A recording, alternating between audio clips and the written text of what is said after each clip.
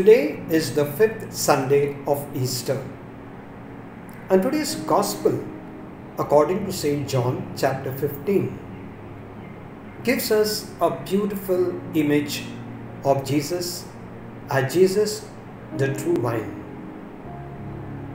There's a Chinese proverb which says, an image is worth 1,000 words. And when we look at the vine, the branches and the fruit, we have so much to reflect, so much to meditate, and so much to apply to our lives. Jesus says, I am the vine and my Father is the vine grower. He removes those branches which bear no fruit, and He prunes those branches so that they may bear much fruit or more fruit. What are those branches, or who are those branches that the Father wants to remove? Those branches are considered to be people who would listen to Jesus, who listen to His teachings, but yet renounce Him and disbelieve Him, deny Him. They would not consider His teaching and agree with His new teachings. And thus, such people who do not believe in the Lord's teaching, He says, they will be thrown out by my Father.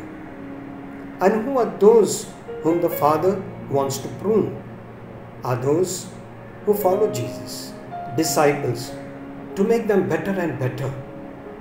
And therefore, if you read this Gospel, there are about almost 11 times that Jesus mentions this word abide, or another translation says remain. Abide in me, remain in me, 11 times. And in order to abide in Jesus, to remain in Jesus, perhaps we could think of 3 areas that could help us to come closer to Jesus. And those 3 areas is first, the Word of God, second, Holy Spirit, and third are the sacraments. Let's look at the first one, the Word. In 2 Timothy chapter 3 verse 16, the scripture says that all scripture is inspired by God and is useful for teaching, for reproof, for correction, for training in righteousness, so that each one of us who belong to God may be proficient, efficient, and equipped for every good work. And therefore Jesus says the word is very important because it cleanses. In verse 3 says, yet the word has cleansed us. The word is important because in the word there is power. The word is active and alive. The second area that we could develop and help us to abide in Jesus and remain in Jesus is the Holy Spirit.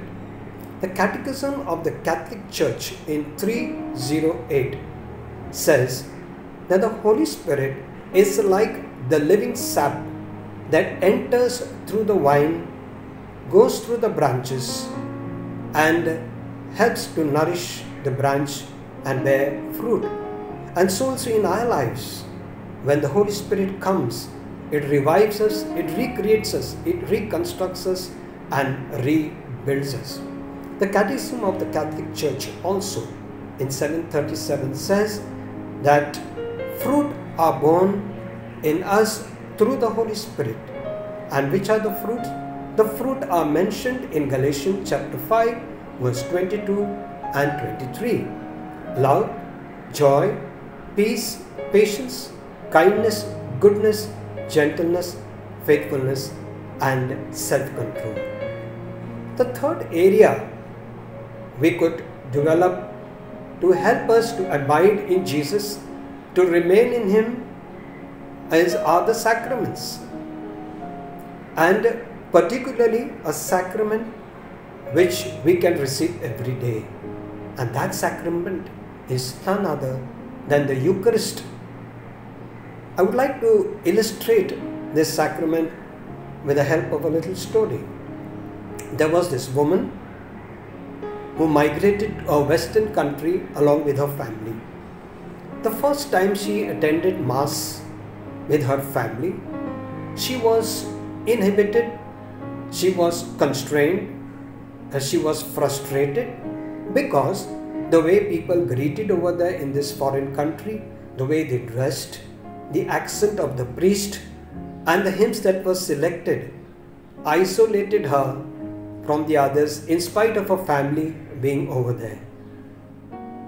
But when the Holy Communion was being distributed, and when she received the communion through the hands of the priest who said, "Body of Christ," at that time barriers broke, because then she realized that she belongs not to the church alone, this particular church, but she belongs to the entire mystical body of Christ.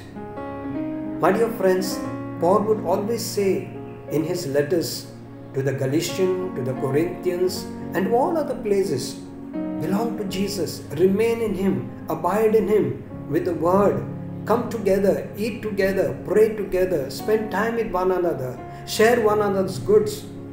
And that's how Paul would say, he abided in Jesus, he connected himself, he remained in Jesus. Why he had to abide?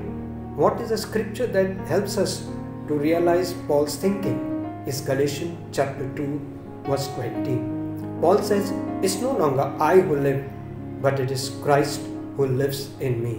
The life that I now live in the flesh is I live in faith in the Son of God, who loved me and who gave His life for me."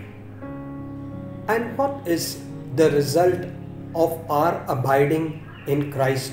What happens when we are connected, united, and remain in Christ? Paul says in 2 Corinthians chapter 5 verse 17. He says, when you are united in Christ, when you are joined to Christ, we become a new creation. The old goes and the new comes in. My dear friends, this image of wine, the branches, and the fruit has so much to tell us in this present condition of pandemic. We have so much to learn from it, and because there's so much of encouragement that we get through this word, let us keep this image before us, the wine, branches, and the fruit, particularly in this time of trials when there's so much anxiety, worry, depression, disappointments, and so much of things that are happening around. Yes, when we look at the wine and the branches, it will help us to understand that all that is happening around us are facts. But the truth is that we are far, far away from this anxiousness and depression. We are more than all that. We are more precious to Jesus. We are His masterpiece, and we are the apple of His eyes. Let us always keep this image in our mind, to be connected to Jesus, just as the wine and the branches are connected to one another to bear fruit. Amen.